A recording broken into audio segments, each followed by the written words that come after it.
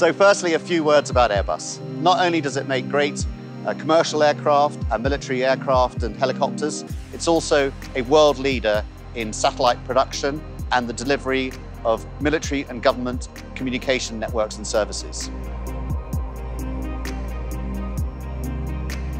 The purpose of the demo is to show the capability of transmitting information in real time and at high data rates among several aircraft of Airbus that are flying, in a way that all the aircraft will collaborate each other, sharing their resources. We will be using in-house Airbus developments.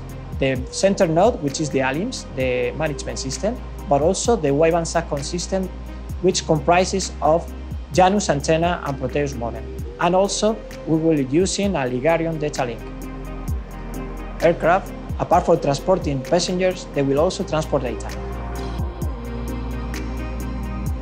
Our aim is to develop the MRTT into a high-end IP-based communication node, and eventually even into a C2 with enhanced situational awareness, in order to prepare the MRTT's integration into the future combat cloud environment.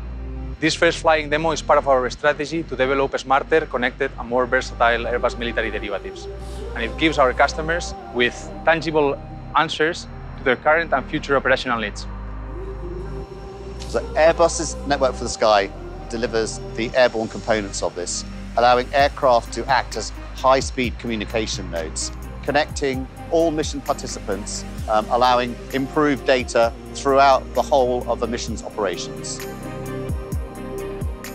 However, seeing is believing, so Airbus has created a successful demonstration to deliver voice, data, information from one end of the battle space, from ground end users, all the way through to a command and operations center via satellite, through two separate aircraft communication nodes.